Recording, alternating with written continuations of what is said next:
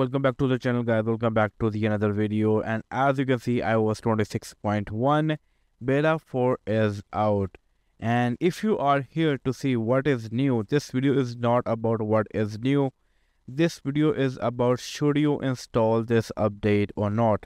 So let's begin this video. So iOS 26.1 beta 4 is out. The update size is about 11.51 gigs. It is not going to take any extra storage. It is going to override the iOS completely on your device, so don't worry about the storage. Also, many people were saying that we will be getting an RC update, and I was sure that we are not gonna get RC update, and I was right. We didn't get RC update. This is beta 4. We might be getting RC next week. I will be talking about that in my upcoming videos. But so far, iOS 26.1 beta 4 is out, and it is a developer beta. Talking about the public beta that will be coming out tomorrow, hopefully. Definitely I will be making a video about that. Now I'm going to share how you can install this update. Simply get into the settings, journal, software update, and make sure you have selected iOS 26 developer beta. And when you go back, you will see this update, and from here you can install this update.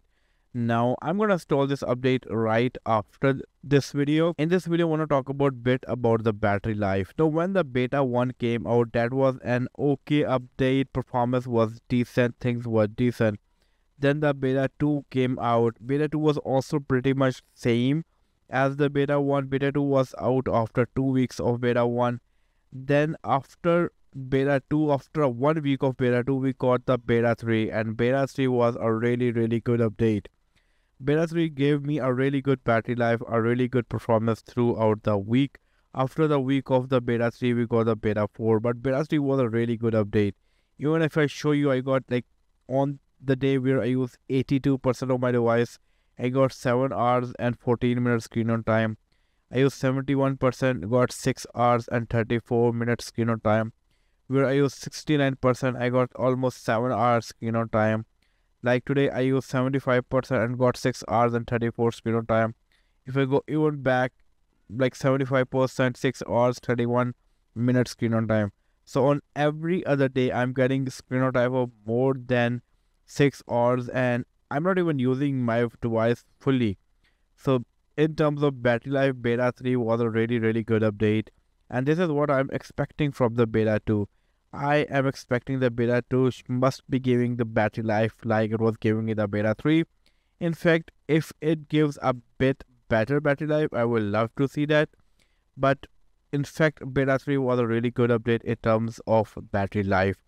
Not only that, performance was also really decent. If I show you the beta 3 results over here, it was 3408 on a single core, 8723 on a multi-core. As you can see, these scores are really good. In fact, these scores are one of the best scores. So if I talk about, if I see everything, if I look into the battery life, how the battery life was of beta 3, how the performance was of beta 3, I can easily say that beta 4 is going to be a good update.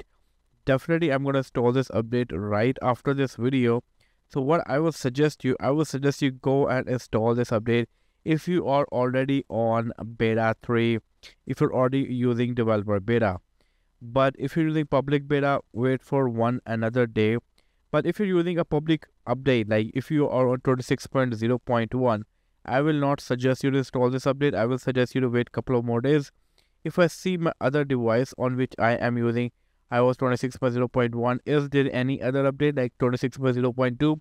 So far there is no 26.0.2, but I am expecting that this week. That video will also come later this week. But yeah, iOS 26.1 beta 4 is out. If you're already on beta, you can install this update.